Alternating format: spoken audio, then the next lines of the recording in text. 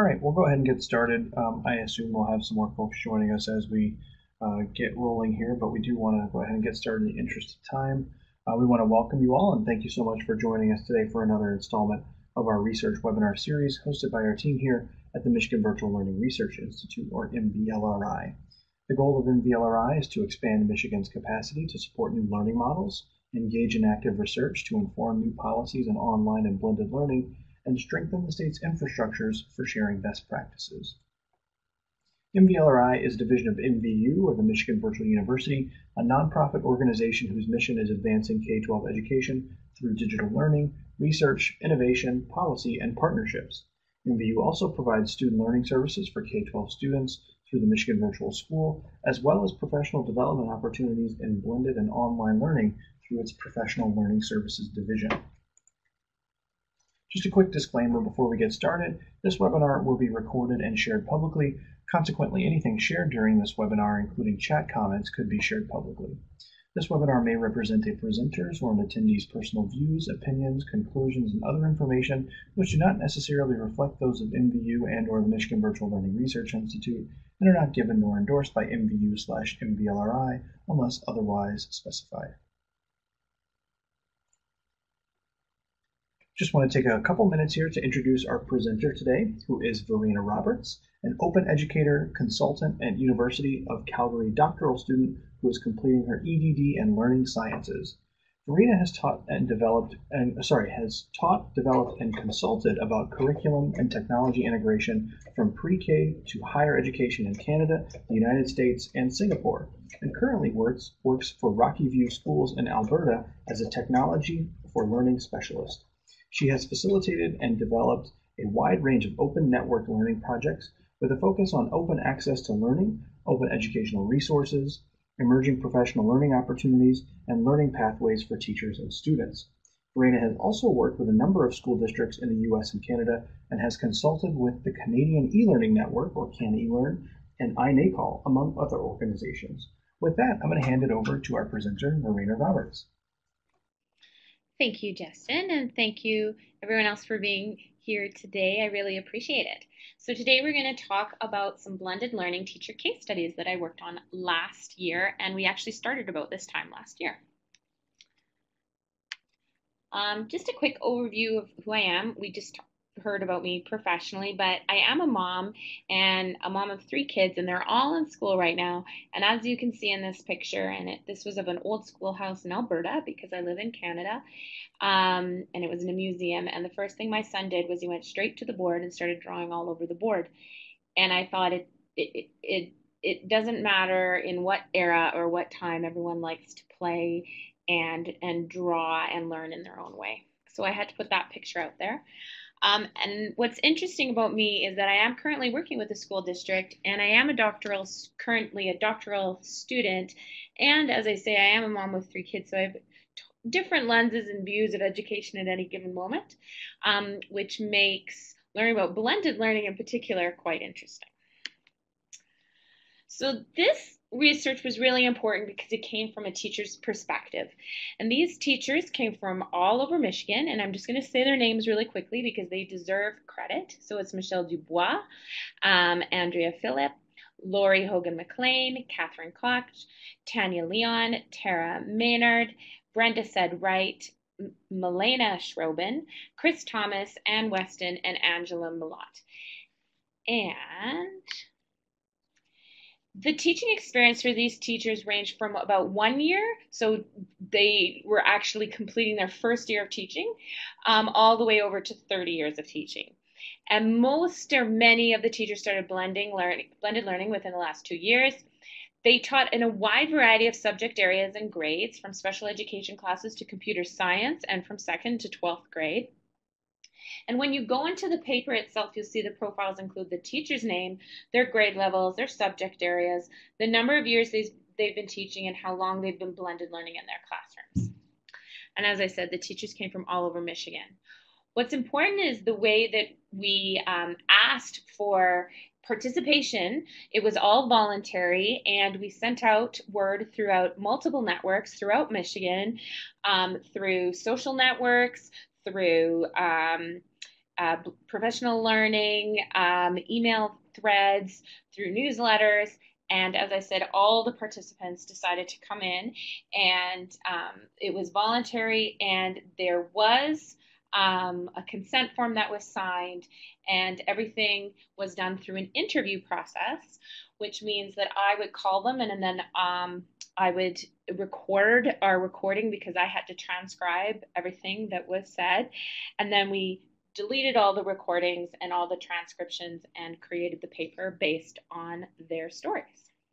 So that's what we're going to be talking today, their stories and their perceptions of blended learning. According to the Christensen Institute, and this was the definition that we followed and was guiding our paper, was the definition of blended learning as a formal education program in which a student learns, at least in part through online learning, with some element of student control over time, place, path, or pace, at least in part in a supervised brick and mortar location away from home, and the modalities along each student's learning path within a course or subject are connected to provide an integrated learning experience. And the reason I'm reading this and showing you the model right here, so these are the models based on that definition, which are the rotation model, the flex model, the a la carte model, and the enriched virtual model, is because as you're going to hear, we didn't necessarily hear these words used. We didn't always hear the word blended learning used when describing what teachers were doing in the classroom. They knew the context of blended learning, but what was really interesting are the different perceptions, and you could say like the landscape of blended learning across Michigan, which is really exciting because I felt that it was innovative and it was leading future potential of student-focused and student-centered learning. The guiding questions behind our research that I worked on with Catherine Kennedy were, what does blended learning mean to you as the teacher? Where did you learn about it, and how have you implemented it? That question came from discussions between Catherine and myself around how are teachers learning about blended learning? There's a lot of expectation of blended learning being implemented in school districts, but how are they learning about it? And then how do the teachers themselves keep up with the advances of blended learning practices? And we're really curious about how did they perceive the connection between their professional learning opportunities and the support for student learning in the classroom. And then from our own perspective, from a research perspective, how can professional learning with a focus on blended learning move forward? So what does blended learning really look like in Michigan schools? We had 11 different teachers give us their perspectives. Is it a stereotypical everyone sitting in front of a computer? And this does look like a very dated picture when I think of it, but then on some cases it might not be dated, we don't know. Or is it more, and that would be more isolated or independent, or is it more collaborative and interactive where students are getting together and doing things together in front of a computer screen or with each other in a face-to-face environment? So these are some of the answers, and yes, there's a lot of text on the next two slides in particular, but I thought it was really interesting for us all to hear what blended learning meant to these teachers. So the majority of teachers used a self-created definition of blended learning, and only one teacher referred to the Christian Institute or any kind of definition of blended learning. They all just came up with their own words in general, except for that one person who referred to something. Blended learning is an extension and enhancement of didactic or lecture-based approaches. Blended learning provides opportunities for increased collaboration and student agency.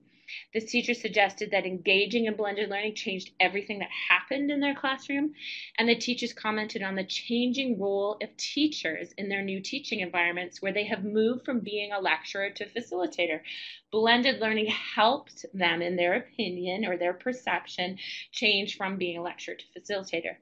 The teachers often describe their role as one of facilitator or project manager supporting the learning of the students.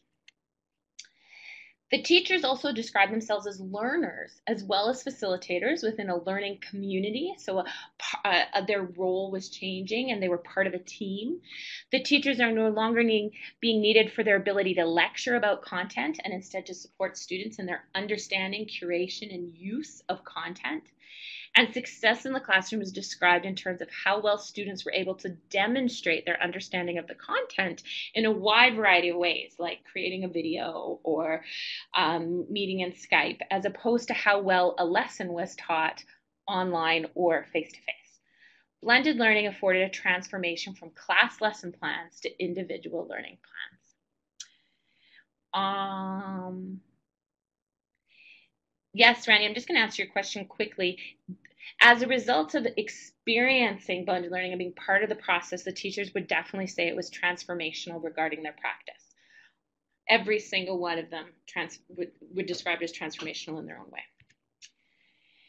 So how did they keep up with the advances in blended learning? So they talked about how exciting it was and how transformational, as Randy pointed out, but how did they keep up with it?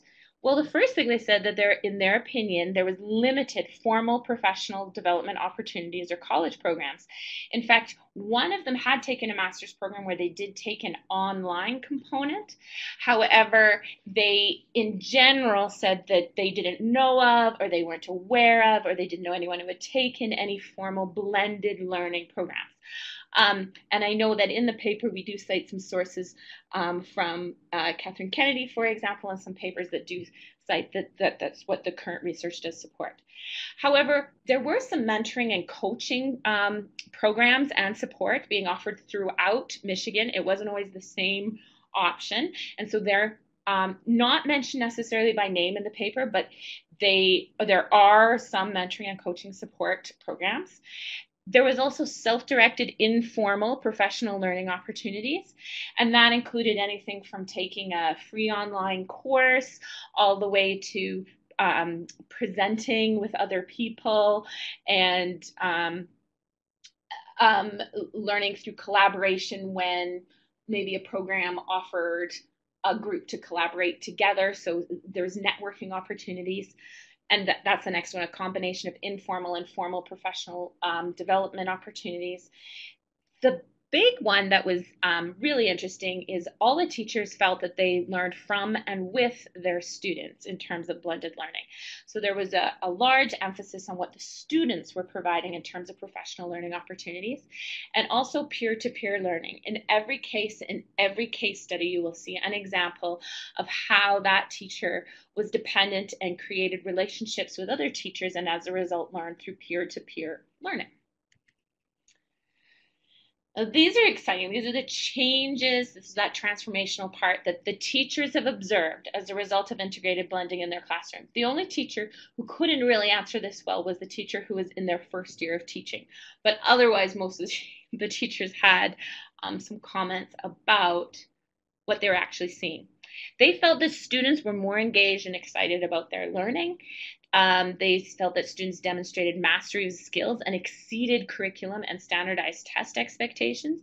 And there were some teachers who actually did track that in terms of their data because of the expectations that they were asked of from the district in terms of what data they were to collect. And then they went and collected other data in the form of formative assessment in order to prove that point in their perspective. Teachers felt that they were able to develop closer relationships with the students due to the time they were able to engage with them. Technology provided a means to connect with experts to offer enriched learning opportunities. And I'll go back to that relationship point quickly. The teachers talked about because they were able to support their learners with projects online or digital content that met the different needs of each of their students, where they were at type learning, they were able to go and talk and connect with other students at the same time. And so their time spent during the class time was less about lecturing and more about developing relationships and supporting their students. They also pointed, that was when they were in the face-to-face classroom, that's how they developed those deeper relationships. And then in the online component, they talked about how the students would text them through software. There weren't any examples of where they were texting people's phones or anything. There was some comment about the privacy as well.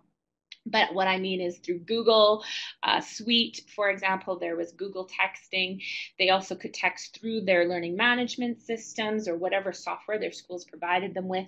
And the teachers also said that some of the parents would connect with them too when they had questions. So that's how the relationships were developed in a face-to-face environment using technology and also in an online environment using technology. The experts they're referring to is they'd be able to connect with people at local universities or experts around the country. These experts were also geographic experts, other students who would know about the geography of their areas when they did mystery Skypes and that kind of thing. So the experts is, there's a range of definitions behind the experts. Teachers learn about blended learning because they are working on their own and they want to innovate, or because they are part of a learning community of innovators. So a lot of these teachers in particular were innovators themselves, and they wanted to connect with others, and that's how blended learning provided that option for them to help them connect with others. Social media was easier for most of the teachers to use for professional learning than in the classroom. We didn't actually have any specific examples of using social media in the classroom.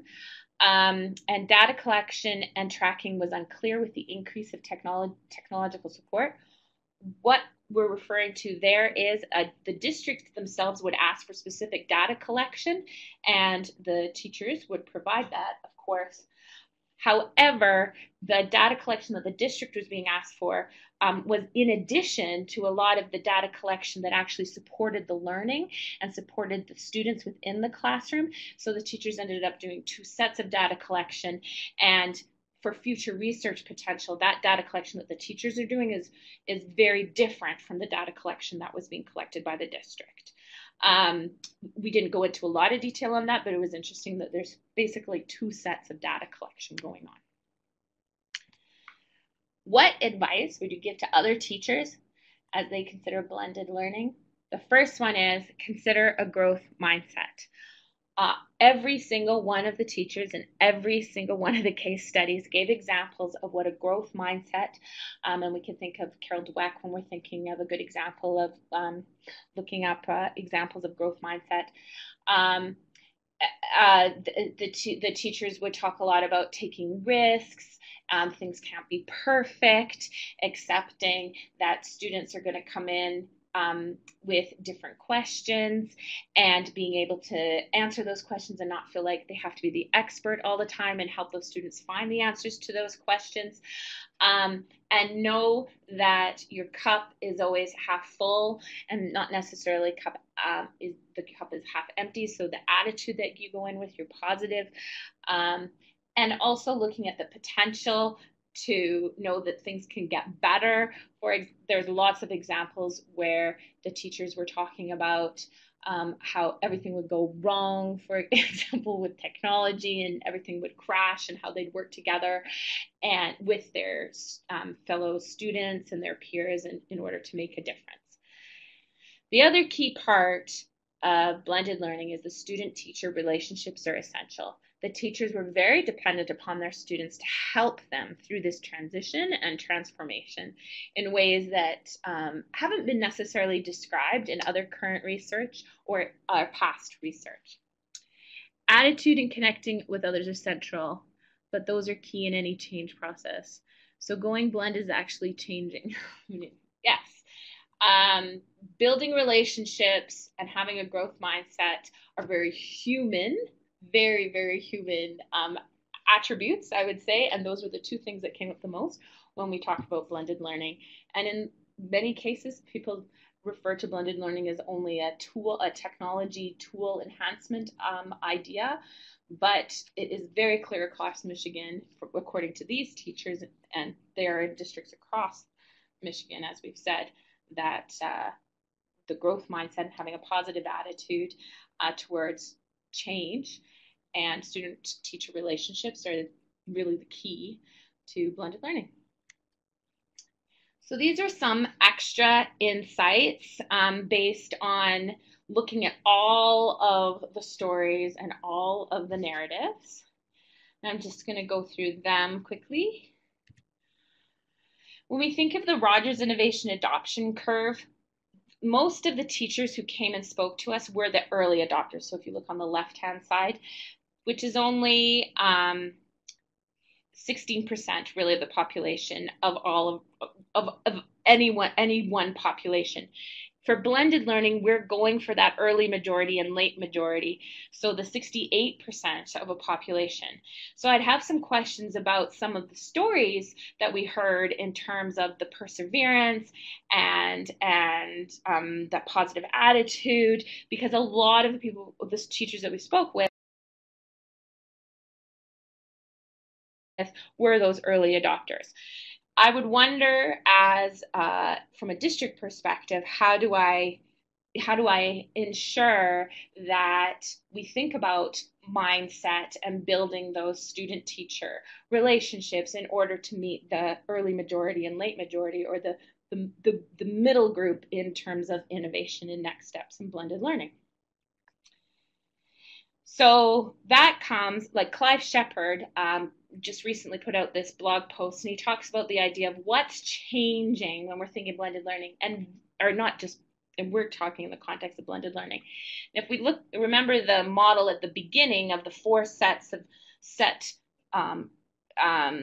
blended learning models, this is a more accurate model or representation of what we heard when we heard all those stories. Learning doesn't happen in events. It happens in stages and processes. And we have to have time and the flexibility in order to meet those processes. Learning doesn't just happen in face-to-face. It happens in remote locations. That was evidence all over. There is a change in the dependency of that teacher-student dependency to empowerment, and the empowerment of the student, but also the empowerment of the teacher. And then we also have the point that all the learning doesn't have to happen at the same time. It happens in your own time, in your own moment. And we saw lots of examples of how that happened. So this is something to think about, that this image might be a better representation of what we heard when we heard all the stories across Michigan. Also, according to the 11 teachers interviewed, creating a personal learning network, or a PLN, is the most important element for supporting professional learning. The PLNs were all created in various ways and differed in membership, but included fellow colleagues, administrators, parents, students, and other educators from around the world and within Michigan, and depended greatly on the needs of the teachers. So the teacher would choose what their PLN looked like and who they needed within their PLN.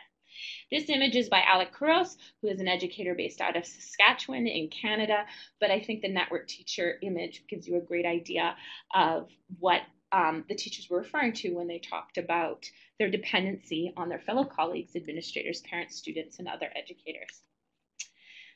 Pinterest turned out to be the #1 social media used by all 11 teachers in order to learn new things. It wasn't Twitter, it wasn't Facebook, it was Pinterest. So there's a lot of potential in learning more about Pinterest. As you can see in the cartoon, well, I think the ideal student-teacher relationship is when the kid totally adores you, but lives in mortal terror of you at the same time.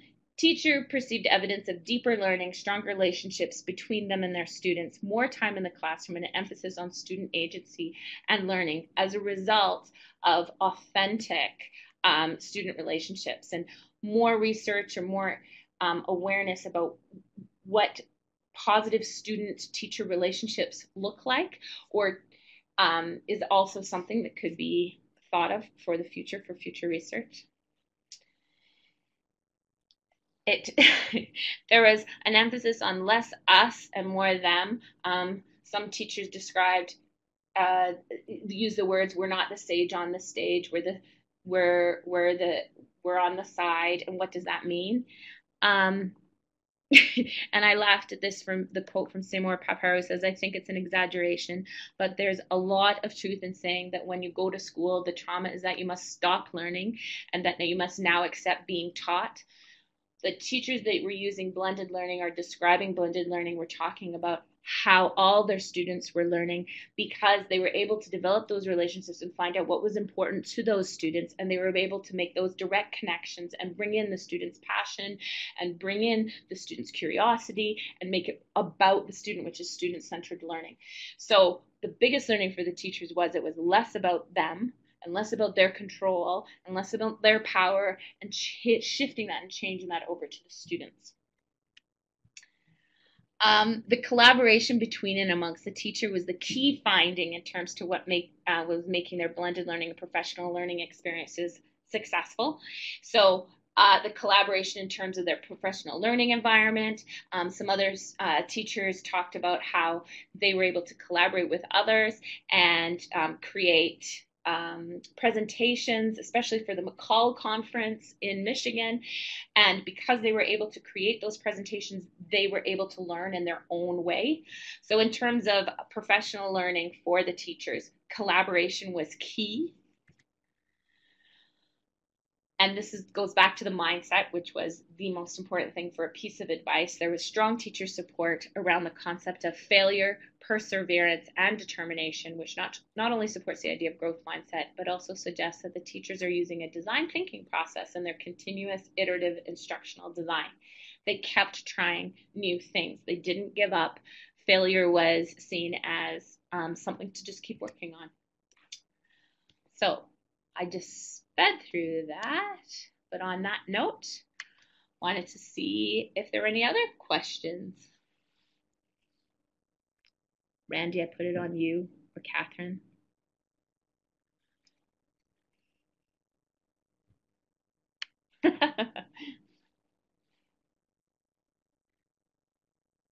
Oh, Great. No, you can't. That was can a I open sorry, get a little echo back from you. No, I guess I love what you've described. It resonates completely with what I assume to be processes and how blended learning works. I guess this is more of a collective question for everyone here. Is this research, does it resonate and reflect blended learning approaches and how teachers are embracing them in other jurisdictions as well? Does anyone have any comment or something to add on that question?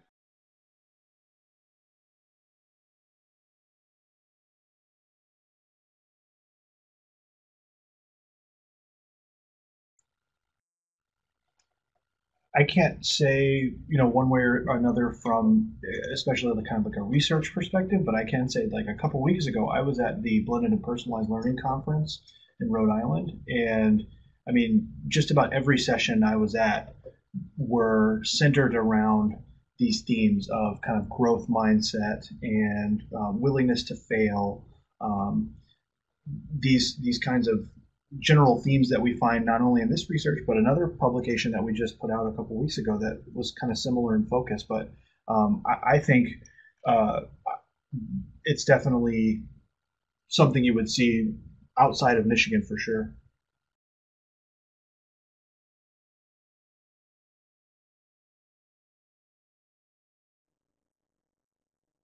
I think the most exciting focus was it was not on the technology. People didn't talk about the technology. They realized that they were going to be frustrated by the technology because it kept changing anyway.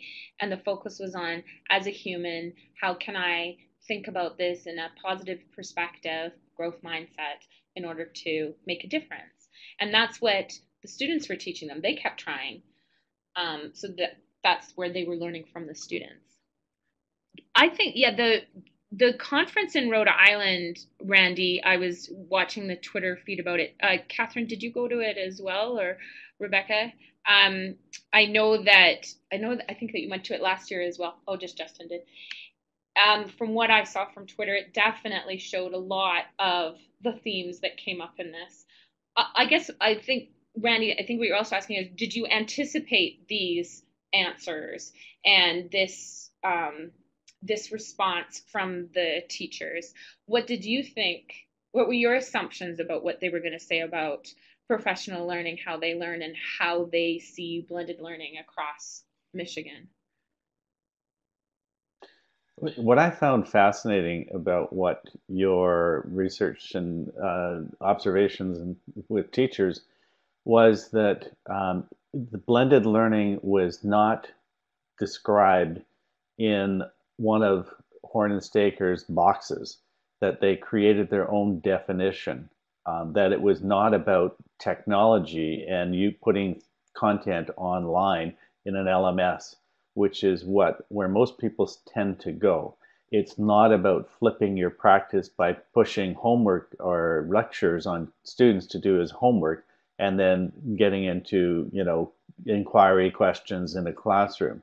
That it really was about a shifting in pedagogy in the principles that you had in terms of what practice is doing. So it really was focused on pedagogy. And the term blended learning, or using it, was just a catalyst to go and change how they were working with students, and from didactic content delivery into inquiry, self-directing approaches with students.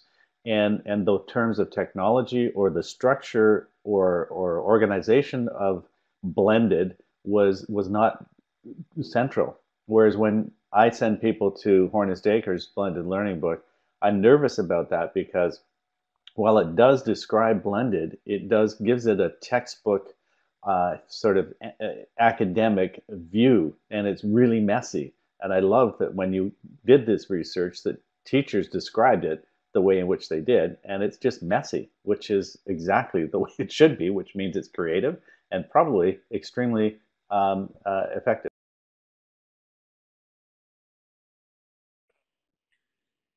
Exactly. It wasn't um, it wasn't from the textbook. The original research question was focused on how do they learn about blended learning. Really, what professional learning are is being provided in an informal or formal way, or how do the teachers perceive it to be provided in a formal or informal way?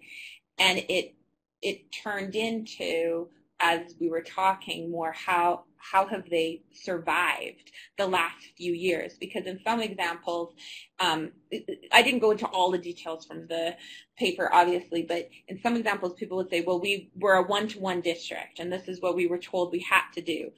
And that didn't necessarily work very well. And so they talked about what their administration or what other people did in order to support them in order to try to help this transformation of pedagogy.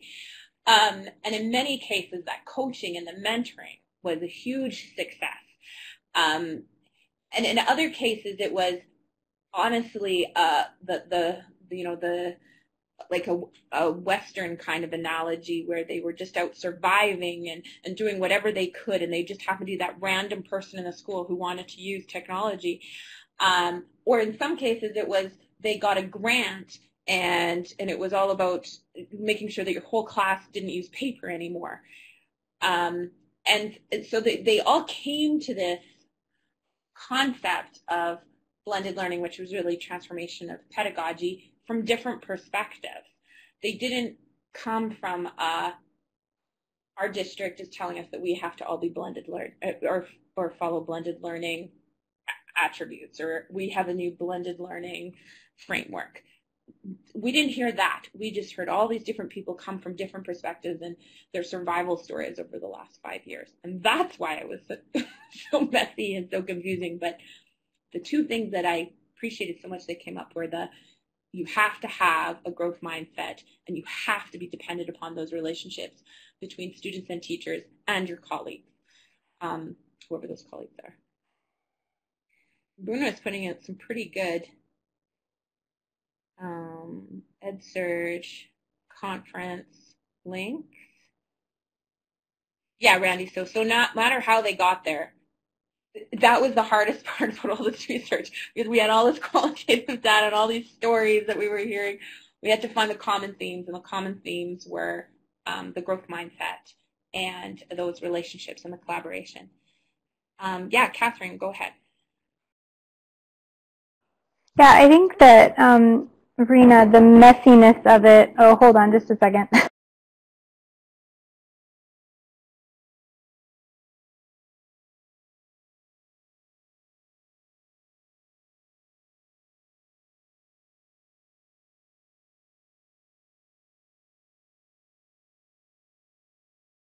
Sorry about that. I had an interruption.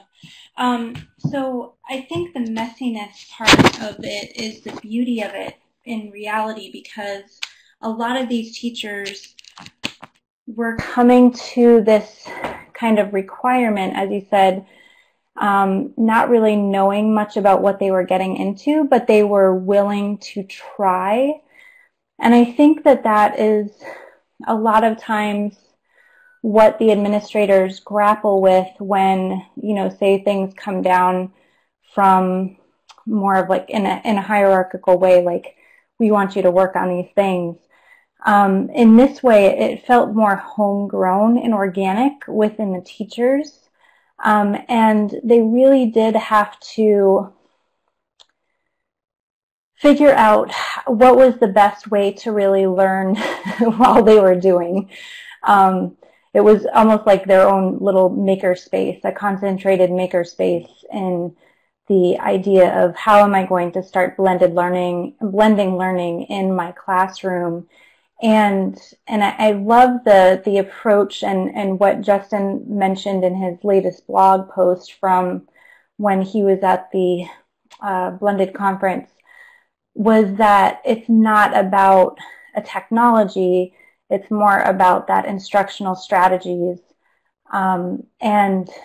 And that right there is exactly, Verena, as you came out of this, you were like, well, it's not really about and we already knew that, but it was beautiful to see that the teachers were coming to that on their own, within their own professional learning, that they've essentially created themselves. I mean, a lot of them were using social media through Twitter and things like that to really understand what they were getting into. I would totally agree. A lot of them were still almost in shell shock through the experience. And I credit the Michigan Virtual Learning Institute, and I've said Learning and Research Institute, for curating these stories and asking those questions, because you now have a historical context of experience, teachers' experiences in the moment, which actually totally did remind me of the story. Right now in Canada, we're going through what's called Canada 150, because we're 150 years old, and we're talking about the stories of survival and how we came to be Canadians. And there are a lot of similarities between the historical context of becoming a country and the historical context of that transformation, and living through that transformation, experiencing it by trusting others, and focusing on being positive and having that growth mindset, and really giving away the powers that might have held people back from learning, I would say. The teachers often, in many cases, talked about how they were maybe bored within the classroom, or they were getting frustrated and they didn't know what the next step was. They felt overwhelmed by curriculum, and that was the only negative piece in the whole interview, was sometimes why they decided to try something new. It was because they were at a loss with them in themselves of why it wasn't right what they were doing within their classroom. And then all of them have said, I would never go back. I could never go back to the way I taught before, or the way I was learning before. And I did appreciate how all of them focused on learning rather than necessarily teaching, because everyone was learning together. That was another big piece. It was actually a wonderful opportunity to listen to them all. And yeah, now you have them all collected, and you can make some comparisons in the future. Rebecca, do you have anything to add? Because I know that you helped a lot with pulling everything together.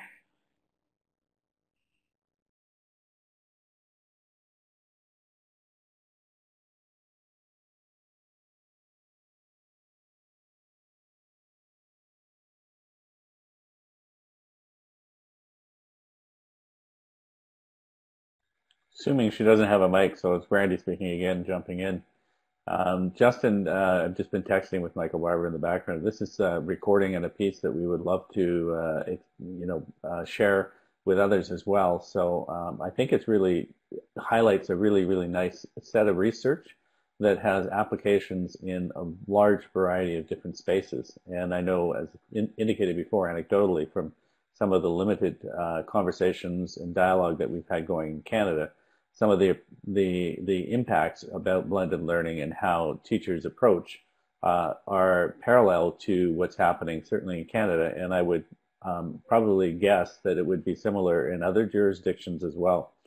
Yeah, we'd love to share this as well as the actual publication through a variety of channels as well. So would be happy to follow up with that afterwards. Sorry, go ahead, Rebecca. Or was it Catherine? Catherine and Rebecca.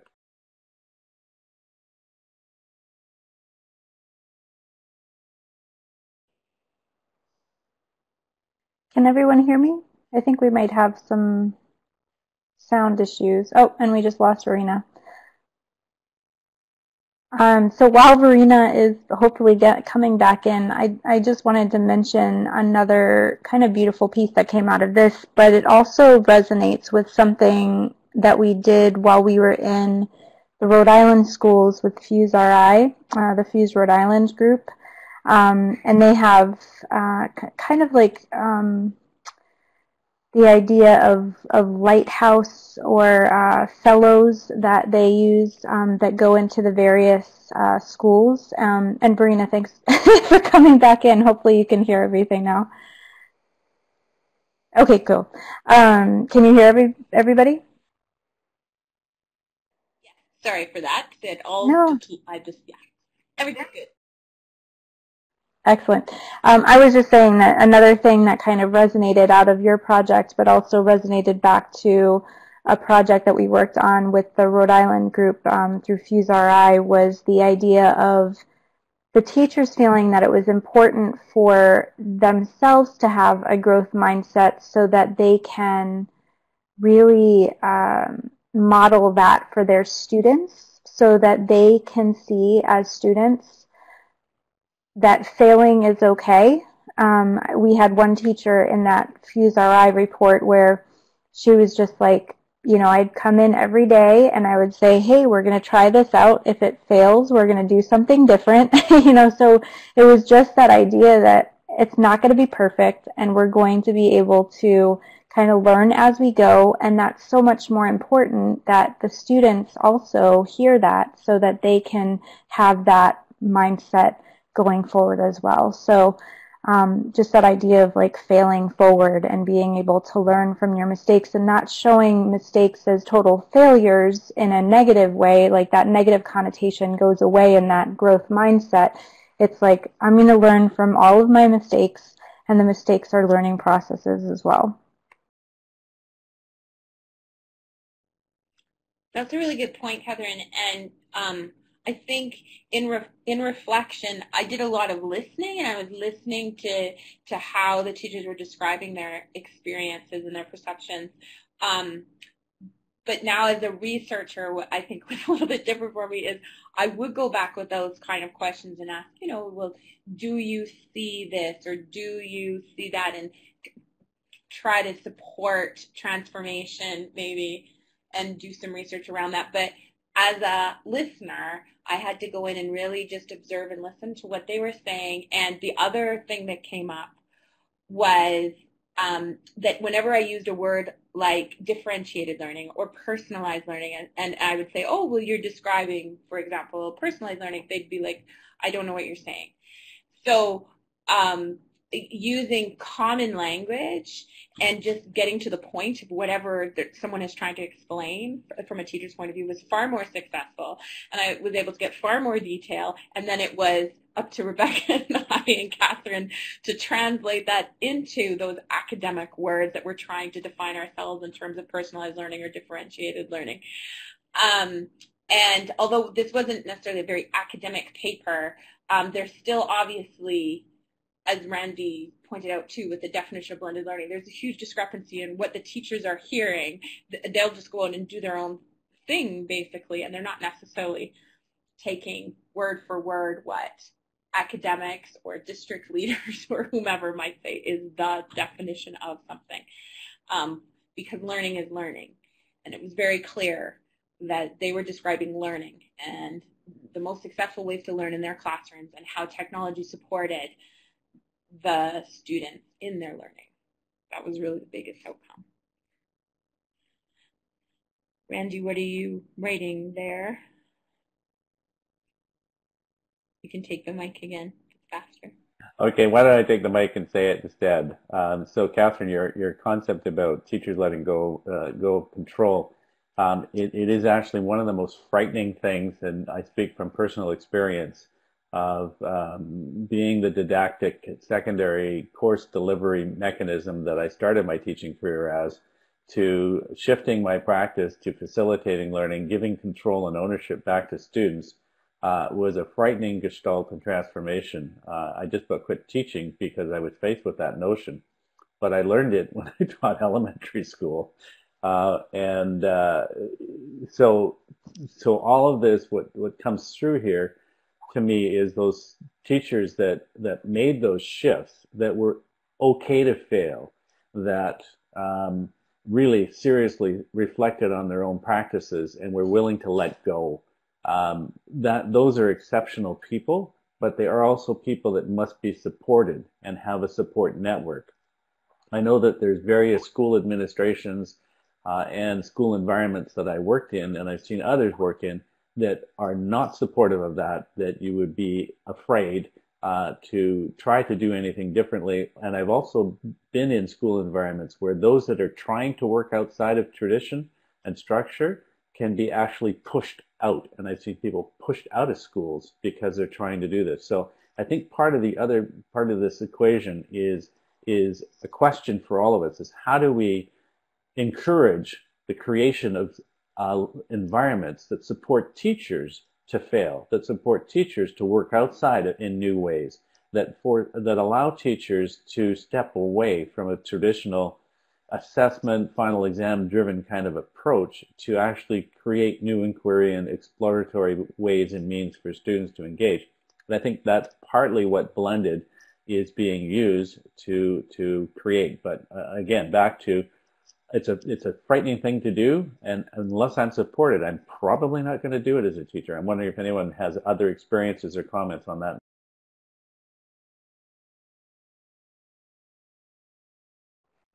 This is Catherine again. I'm going to jump in. I've seen this a lot, and one of the things that woman I was mentioning from Rhode Island said was that it helped hugely that she had administrator support, and that they themselves as administrators modeled and allowed for and encouraged the teachers to fail forward, to really try different things and experiment with things. And it was because that teachers initially felt like, oh my gosh, everything is tied to my success, and so therefore I can't let go of the control. I have to make sure that I'm on such and such a page number in order to be evaluated in a positive way. And so a lot of it has to do with, am I going to be evaluated for this failure, And so there was this idea of letting go of that being part of the evaluation process, but maybe even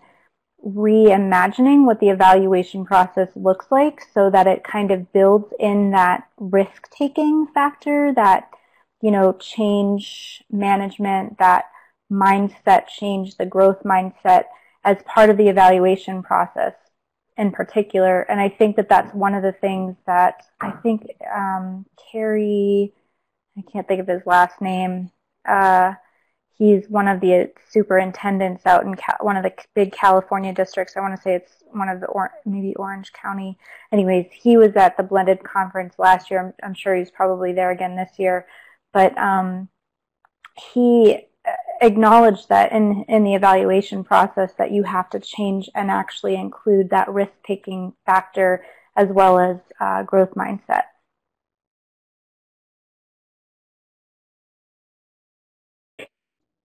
There were many, many teachers who talked about the support from their administrators. You're right, Catherine, but it wasn't just the growth mindset. They had support. They were willing to take risks, but they did get support, and they had to have the administrator step right in that moment. The timely formative assessment that we speak of for the teachers is just as important for the students.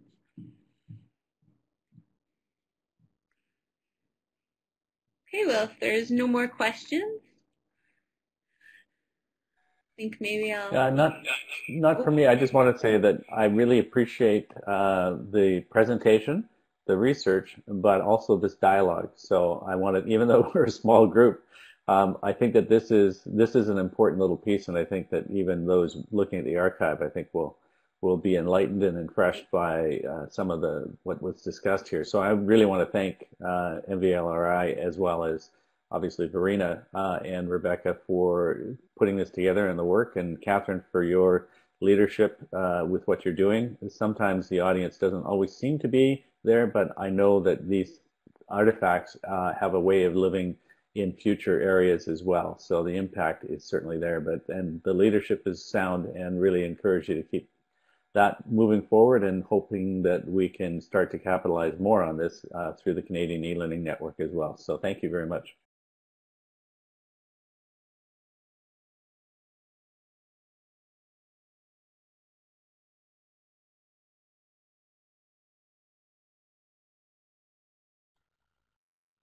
Excellent. Well, thank you very much, Verena, for coming and presenting and sharing your work, and thank you to everyone who's in attendance, again, for engaging in that dialogue. I think it is really valuable, and we will remind folks that this will be hosted live on our YouTube channel here within the next 24 hours.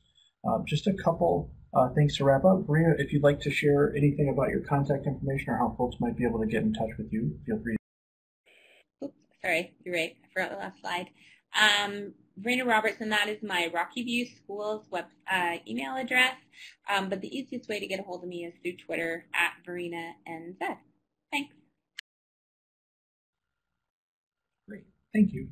So just a couple housekeeping items before we wrap up. We do want to make mention of a couple of different initiatives that we produce here at MVLRI, including our podcast series called Virtual Viewpoints. You can click the link there to visit our website, where you can learn more about our podcast series. You can hear lots of different interviews with folks all over the country, all over the world even, folks who are utilizing research or conducting research in K-12 online and blended learning, and how that research is kind of shaping their work. We also have a guest blogger program, so if you're interested in sharing some of your work in K-12 online and blended research, you can check out our guest blogger program to learn more about the details around that initiative. Our next webinar will be April 20th, which will be actually a Thursday rather than a Wednesday, which is our typical webinar day. And we'll be hearing from Joe Friedoff, who is the Vice President here at MVU. And he will be talking about one of our annual reports that we produce, the Michigan Virtual Learning Effectiveness Report. So we'll be taking a deep dive into a lot of the data that we collect as a state here and learning about basically the overall landscape of online and blended learning here in the state based upon the state level collected data that we have. So we hope everyone will be able to join us for that one as well. We'll be sure to send out reminders via Facebook, Twitter, and our email list. And in the meantime, feel free to keep up with all the goings-on of MVLRI by signing up for that email list. The link is included there in the second line of this slide. You can contact us directly at our email address, which is listed there. You can follow us on Facebook, Twitter, and LinkedIn. You can find all of the recordings of all of our webinars on our YouTube channel, which is linked there as well. You can, again, expect to see the recording of this webinar hosted there within the next 24 hours or so. And you can check out a list of all of our upcoming webinars. We do have webinars scheduled all the way through the next couple of months by checking out our website, mvlri.org/presentations/webinars. With that, I will wrap us up and wish everyone a great rest of your week. Take care.